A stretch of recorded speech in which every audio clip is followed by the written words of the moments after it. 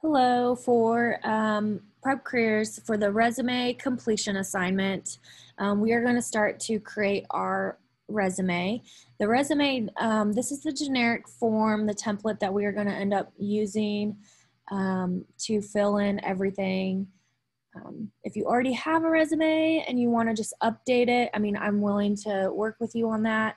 But those of you that haven't created one or we have before and it's this template, we'll update it. So you're going to want to click this Google form and fill out the information requested. So click on this Google form and you may be asked to sign in to Google through the school account. So make sure you do that. You're going to type in all these questions needed for a resume. So the first one says your full name. So you're going to type in your full name here. Your address, you're going to type in your address. Phone number, you're going to put your phone number and email address. If you don't have one, just write don't have one, but it's very important that as you become ready to work that you do have an email address because employers may want to contact you that way. So, and we can help you get or create an email address. If your family or parents are, not able to do that, we can help you do that. Also, some of you that have created email addresses in the past with me, I may have your username and password if that's something that I've helped you with in the past. Objective, like we talked about in the notes, the objective is your job goal. So what is your goal? What type of job are you seeking? Are you seeking a part-time position, which is 30 hours or less a week? Are you seeking a full-time position, which is 40 hours or possibly more a week?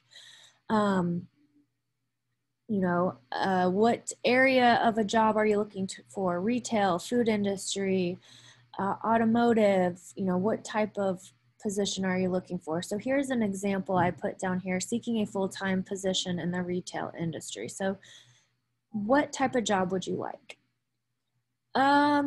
Name of school you did or will graduate from. So North Central High School should be everything that everybody graduates from. What year did you graduate or will you graduate? So I know some of you've graduated, but maybe you haven't exited yet. So maybe put May. You're going to need the month too. So, but if you don't put that in there, that's fine. 2021. If you're not yet going to graduate, maybe 2022. So put that there just as a, looking forward to the future.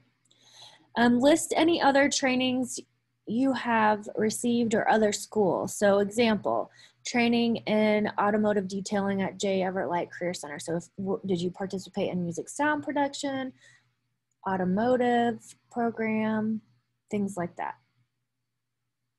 Type that in there. What work experiences do you have? List both volunteer and paid positions. So what have you done here at North Central? Have you done the mail delivery, the coffee cart?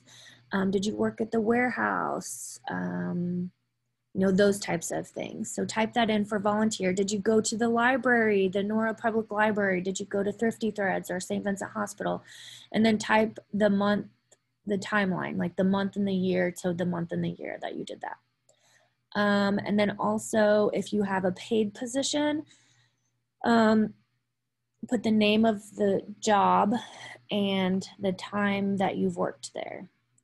That's important. List skills that you have. For example, word processing. Are you do you have great attendance? That's a skill. You have to be able to get up and get going and motivated. So do you know how to operate, let's see here, operating a computer, communication skills, are you, those types of things. And I can also help you if you need some assistance with that, finding some skills. Also ask your family too. They also could know, may know what you're good at. What activities, clubs, or memberships have you belonged to or participated in? For example, Best Buddies, Special Olympics, Sign Language Club. What are some things that you've participated in at North Central? Then you're going to list some references. These are people that can vouch for you while you're getting a job. So you're going to need the name of a person, their email address, and phone number. The second, you'll also need then a second reference, which will be the name of the person, their email, and phone number.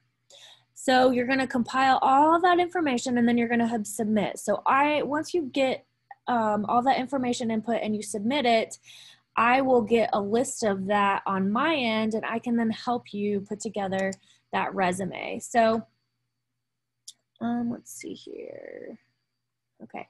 So if you have any questions regarding that or can't get into the Google document for some reason, please let me know. But like I said, we're going to start here with this and see what kind of information we can generate, and then I can help you out from there. So, all right. I will see you guys on the next assignment. Bye.